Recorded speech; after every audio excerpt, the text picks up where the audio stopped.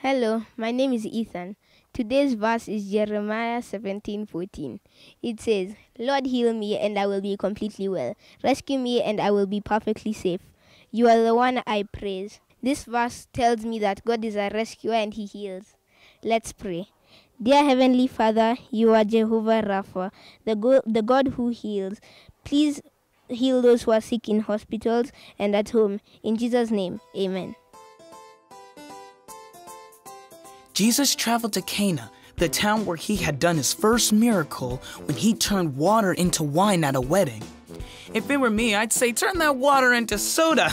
Am I right? A royal official heard that Jesus was in Cana. The official's son was very sick, so he traveled several miles from Capernaum to Cana. The official pleaded with Jesus. Come and heal my son. He is about to die. Jesus said, Unless you see signs of wonders, you will not believe in me.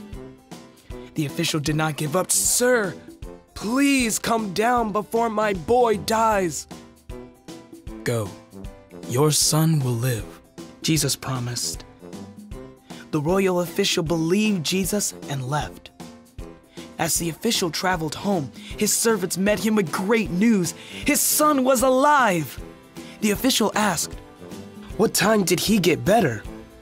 His fever left yesterday at 1 in the afternoon, they replied. The official remembered that was the exact moment when Jesus had told him, Your son will live. The official put his trust in Jesus, and because of the official's faith, everyone in his household believed in Jesus too.